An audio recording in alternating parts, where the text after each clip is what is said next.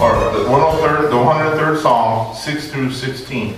But this was verse 6 and 7. The Bible says he loves to help those that are oppressed. I'm not going to go over the whole message. I just want to hit these points. The second thing we talked about last week is that we thank him because he shows mercy for those who do not deserve it. He shows mercy to those who don't deserve his mercy. Now that's really important because I didn't deserve his mercy. And I'm guaranteed that you don't deserve his mercy. But the fact remains, he shows mercy to those who don't deserve his mercy. What a blessing. I didn't qualify, but that was in verse 8. The third thing we talked about last week was what? He tempers his wrath. He controls his wrath. If he did not control his wrath, the earth probably wouldn't exist today. It would be melted and dissolved instantly because time after time we have made him hot and upset. Where there seemed to be no redemption in men. If he didn't have a plan, if he didn't have a way of fixing our messes, we'd have been in trouble a long time ago. So he tempers his wrath and he tempers his anger. So today we want to pick up on the fourth and fifth point, and we won't be too long today. Very short, but I want to ask you all to look at verse 11. Psalm 103, verse 11 and 12. The next thing, and this is one of the most things that I'm most grateful for, because I just want to, and it's just me, this is one of those things that's really between you and God. Because there's no real reason for me to thank him for anybody else's salvation. Because when it comes down to it, I stand before him alone and naked. I'm his. Yeah. I'm not going to have access to you. Right. I'm not going to have access to my mom or my dad. It's going to be me and God. Yeah. So when it comes down to it, this is where our relationship really begins to form in its truest sense of the fact that, is he going to step in and save me? Even if he saves mom and dad, is he going to do that for me? Even if he rejects mom and dad, is he going to save me? My dad used to always tell my mom, if you lose your mind and turn away from God, you're losing your mind all by yourself. And I know my dad believed that. And he said it enough to where he convinced us he believed it. And we walk in that same truth. Whether my family wants you or loves you or needs you to be or cares about their salvation, I care about mine. Amen. Lord, I want to be saved. I have to be saved. I need you. So this is a very individualized thing that we thank him for. But he forgives all of our sins. If he didn't forgive all of our sins, we would not know sanctification. Without sanctification, he could not draw nigh or close to us. Because we would be unrighteous, we would be sinful, we would be dirty. So because he forgives those sins, amen, we have something to appreciate him for. Let me read that, verse 11 and 12. For as high as the heavens are above the earth, which is pretty high, so great is his love for those who fear him. As far as the east is from the west, so far has he removed our transgressions from us. As far as the east is from the west. The east is from the west. That's how far my transgressions are and my sins are apart from one another. Yeah. This is profound when you really think about a couple of things. We'll go there in a second. But I want you to consider God's love. Consider how great his love is. Astronomers say that the farthest known light source to the earth, the furthest known light source, there may be more further out, but the furthest that we've been able to see or recognize, I guess, is about 10 billion light years away from planet Earth. 10 billion light years. That's pretty vast. That's just what man has the technology to comprehend today. Is God bigger than that? Oh, he's even bigger than that. Yes, he is. But the furthest light source that we've been able to identify is 10 billion years away. And that means that a light starting from that source, a quasar from that source, would take 10 billion light years just to reach planet Earth. That's pretty far. I don't think 10 billion, I'm not talking about 10 weeks. 10 billion light years, not even regular traveling years, light years. Light is fast. 10 billion light years from us is that light source. By contrast, the nearest star outside of the sun is only 4 light years away from us. 4. And those 4 years at the speed of light, going about 186,000 miles per second, it would take 4 light years for that light to get to us. if it shot out, like if it went out today, 4 years later we would realize that it went out, but it would have been 4 years ago.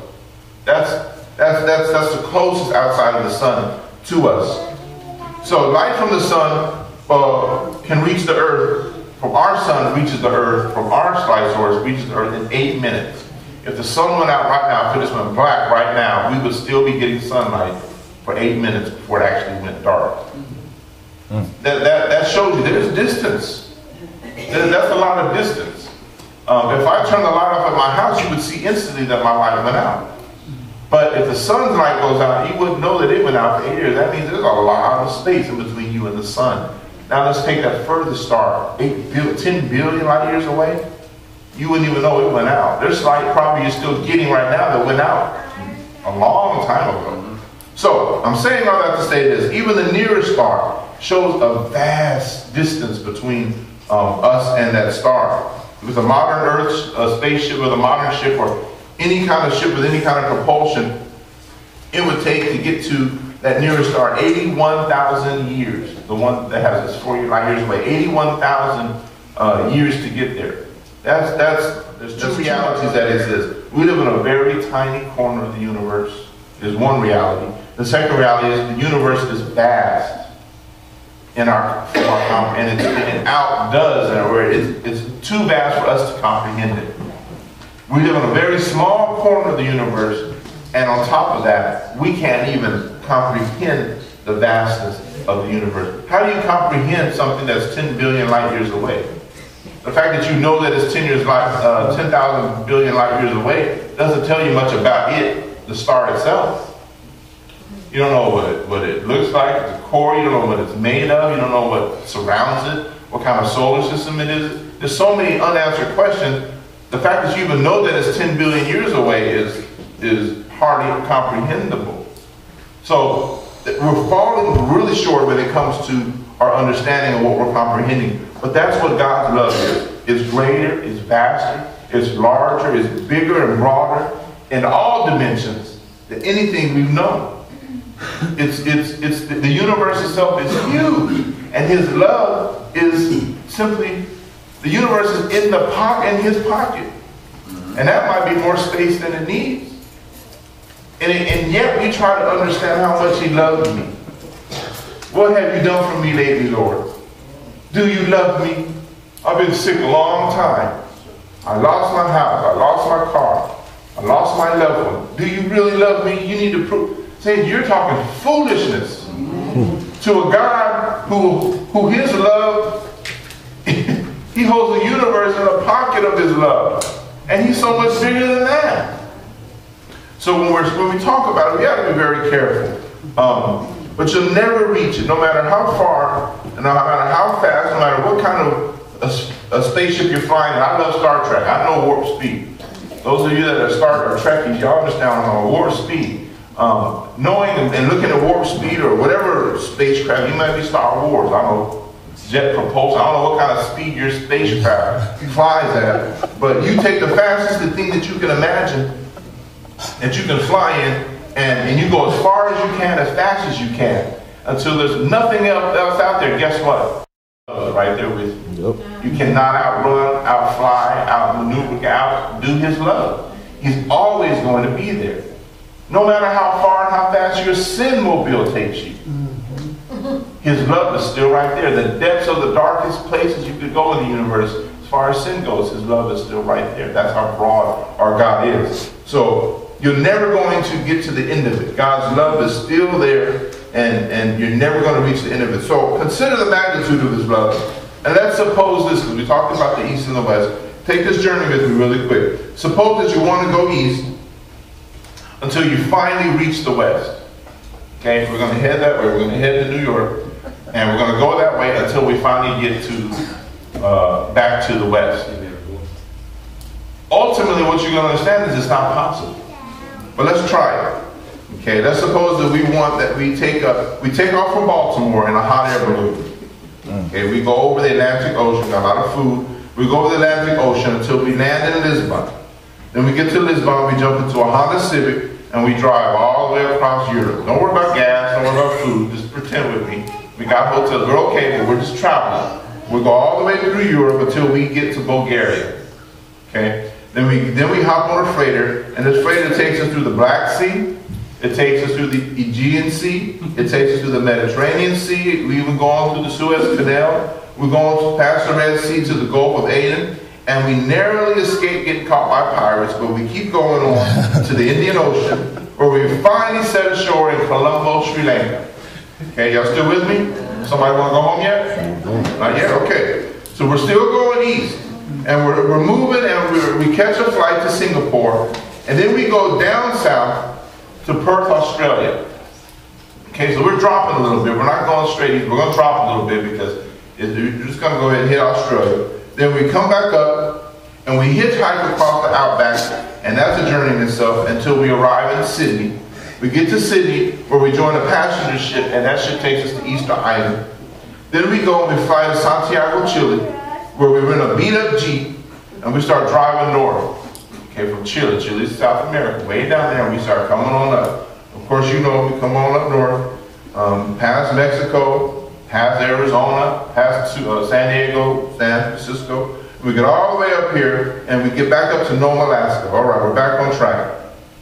Where we get on a dog sled team, and we start traveling, ending up in Anchorage, Alaska, and then where we hop on a cruise ship.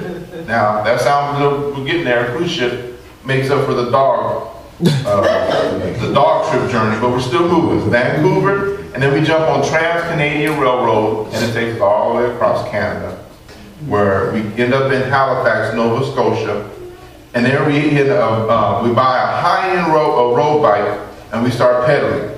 And we go through New Brunswick, we hit Maine, go down to Vermont, New Hampshire, Massachusetts, Rhode Island, New York, New Jersey, till we end up right back in Delaware. Finally, we make it back to Baltimore, where we took off in the first place. Now, besides having circumvented the entire globe, what have we actually accomplished? Along with a lot of things, and I'm sure we have accomplished a lot of things, what we have accomplished is understanding that no matter how far we go east looking for west, you're never going to find the west. West is always going to be out there. It's going to be a direction that's opposite of the east. So when God says he takes your sins and he casts them as far as the east is from the west, what he says is they're lost. They're lost. They're lost in a concept. I won't even say a concept. They're lost. You're never going to be able to find them, because you're always going to be headed toward the direction and never knowing they're totally the opposite direction. So I love that poem, because it gives us some idea that if I keep going, if I do keep going far, far, far, far east, I'm still never going to end up in the west. Okay, so you're never going to have to worry about your sins again. They're not going to meet again. Amen. So that's the magnitude of God's love. And here's good news for all the sinners in the world. When God forgives, he removes your sins. He takes them from you. He lifts them up, and then he takes them away, and you don't have to look at them again. Unless you call for them again. Unless you repeat them again. Once he brings you out of sin, you are out of sin indefinitely until you invite sin back into your life. And I love that idea. Even if you're somebody that isn't it something how people we know oftentimes go and they end up finding our sins in the West? Even when they find them, it doesn't matter in God's eyes. God has removed them from you. Others may still remember them, talk about them, but God has removed them from being accredited or counted unto you as unrighteousness. God has given you righteousness, and there's no way that your unrighteousness should meet it again unless you allow it to. So, when God forgives, he removes those sins and he takes them from us. He puts them very far from us. And if you search 1,000 years, you would never be able to find them. So men's sins can never come back and haunt them again. Even Satan himself can't bring them back. So verse 8 we talked about slow to anger. God has a long fuse. Verse 9, he doesn't harbor his anger forever. Amen. He has a very short memory.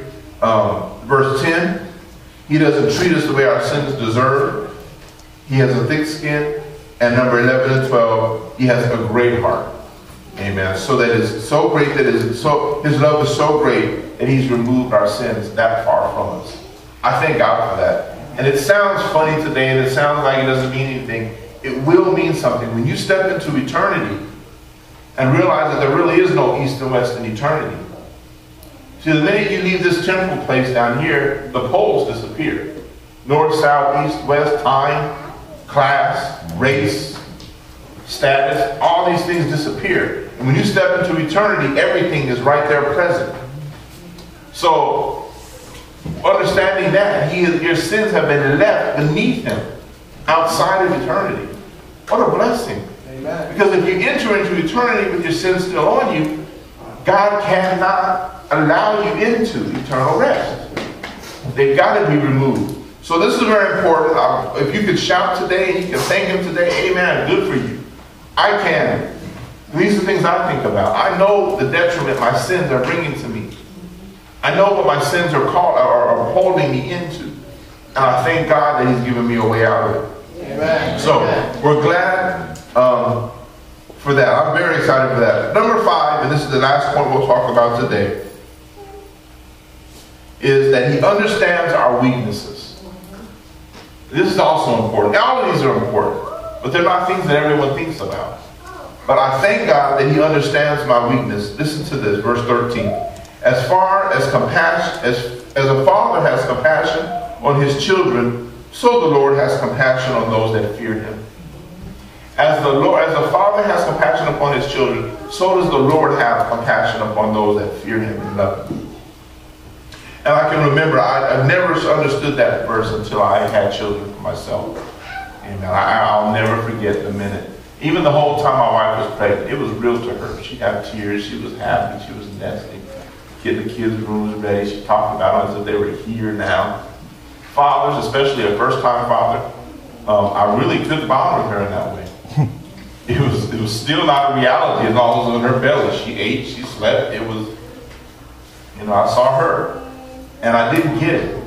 She got it. She knew there was something inside of her alive. She nurtured and she cared and loved what was inside of her. But I was still detached. Maybe that was because we failed to communicate properly, or I didn't read the right book. But I just couldn't get it. I didn't get it until that baby's head started crowning. And the doctors were pulling that baby out of my wife and asked me to cut that umbilical cord. And I watched the baby cry for the first time. And I saw them take the baby away, and I rushed, forget Sandy. I'm looking at this baby, and I'm just amazed. It was the first time it hit me like a ton of bricks. The reality hit me, and I saw my child, and I'm thinking, okay, the baby's in their hands now, but in a minute, that's going to be my responsibility. Everything slowed down, and I really began to understand that I am needed in this baby's life. I am instrumental, more than that, in this child's life. If I don't do what I'm supposed to do, I'm going to let this child down. This child needs me, and as I begin to watch over the weeks and the months on how dependent this baby really was. Couldn't even hold its own head up. Couldn't hardly burp on its own? Not could burp 3 times in 4 seconds. This child, sorry, this baby couldn't even burp on its own. Can't eat, can't clean itself, couldn't provide shelter. None of these things would be taken for granted. Couldn't hardly scratch itself where it wanted to scratch. It might have an itch, but it ain't going to scratch where it needs to scratch. This child needed me. And for the first time in my life, I began to realize what this scripture talks about. A father has compassion on his children. You know there's some fathers that don't. Amen. And I think when this was written, the laws of nature still apply to some degree where parents naturally care for their children. Nowadays you have mothers that throw the children in trash cans at birth. Don't care, don't nurture the child in the womb or outside of the womb. You've got some really bad parents out there. But when this was written, common sense, natural law, fathers have compassion on their children. They care about them. Mothers did too. So the Lord has compassion on us. So I never really understood until I did. And it's like singing a song to your child. To calm them down and to make them feel comfortable. You just start making songs up. And then I would do that a lot. I just make a tune up and sing to the baby while the baby sat there. And I didn't know if they enjoyed it, but in my mind, they were really enjoying it. And I'm just singing the song tune. I'll make another one up tomorrow. And the songs are so real in my head today that I can hear just one part of it. I could probably start singing the song all over again today. And I often do when they come to my mind. But you become so needed as a provider to your children. I think it's easy to forget it, but our children need us.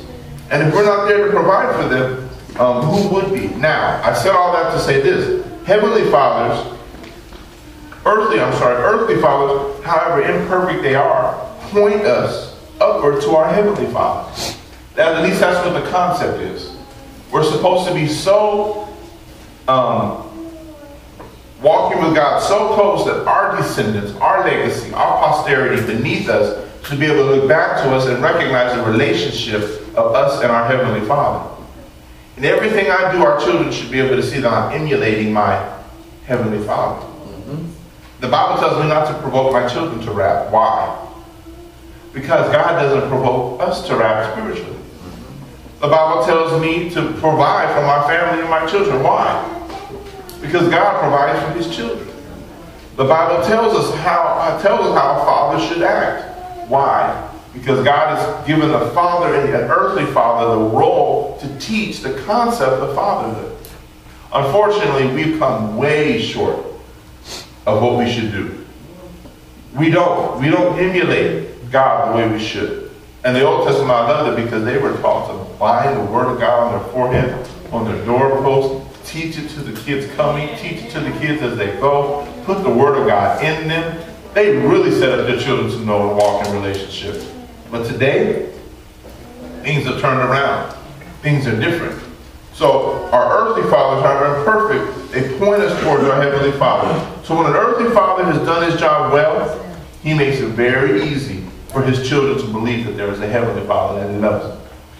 An earthly father that has not done his job well, or an earthly father that's been absent, or an earthly father that's been abusive, makes it very difficult to preach that there's a loving Father in heaven. God has to teach Himself to you all over again. He has to reestablish some truths about true and good fatherhood. And if He does, if He loves you enough and you listen enough, you can meet Him, whether you had a father or not. You can meet God in a perfect way. But God has set men down here to be a father to those that don't understand the concept. And we're just as needy to our Heavenly Father as our children are needy to the earthly Father. We need Him to provide for us. We need Him to scratch where it itches. We need Him to provide shelter spiritually and physically. We need Him to do all the things we just described. Help us burp some of this mess that we digest down here. Help us clear ourselves up. We need Him to do it. So we look to Him, and our children learn this, and they learn to do and honor and please and walk with God the way we show them to do, the way we show them to do it. Amen. So if our children learn that we don't worship a God of stone, or we don't worship empty idols, or we don't worship gold or silver, guess what? They'll grow up with the right concept there. We don't worship. We honor God, not in the worship of what He's created, but we honor Him in His vast, infinite love and grace. And we teach our children that. Amen. Not some remote deity or impersonal machine in the sky, but we worship Him in a loving way, in true relationship. I talk about relationship a lot. I don't know if y'all really hear me. As close as I was to my dad, as dependent as I was to my natural dad, as much love as I had for my natural dad, and as much loyalty that I have for my natural dad, I would defend my dad against anybody. That's just as my dad. He goes down, I got to go down with him. And that's how I was raised. But that same love I have for him, I have it more for God. Because I've been taught loyalty. I've been taught love. I've been provided for. I've been cared for. I've been nurtured to the point now to where I understand what's expected of me when it comes to my Father. And I honor Him and I bless Him. So we deserve a God. We don't deserve, wrong word. We serve a God, rather, that knows our weaknesses, yet loves us anyway. He knows that we can't wipe our own nose. He knows we can't change our own diapers. He knows we can't hold our own bottle. Yet, He takes the time to develop us, to nurture us, to prepare us, to raise us up into being great men and great women. Amen? Amen. So that's it. We're going to stop on point 5 today. He understands our weaknesses. So all we think about it. Think about these two things. First, he forgives all of our sins. Thank you, Jesus. Thank you, Lord. And second, he understands all of our weaknesses. Nothing goes beyond him. He knows what you're in need of, and he loves you. Give the Lord a hand of praise this morning.